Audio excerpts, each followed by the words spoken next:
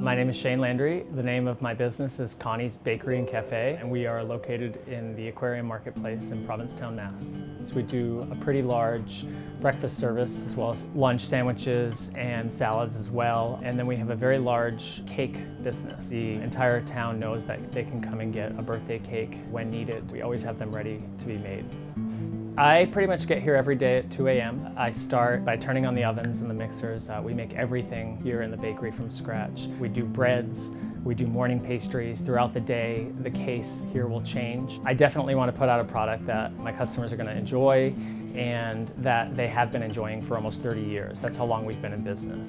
I think people come here because it's a fun place to be. The employees that I have are very upbeat, have a lot of energy and always smiling. I think they also come here to see me. I know a lot of people here in town. I try to be as friendly as possible to everybody coming in. People know that we sell great cakes and great pastries, but I want them to come on down for our sandwiches and salads.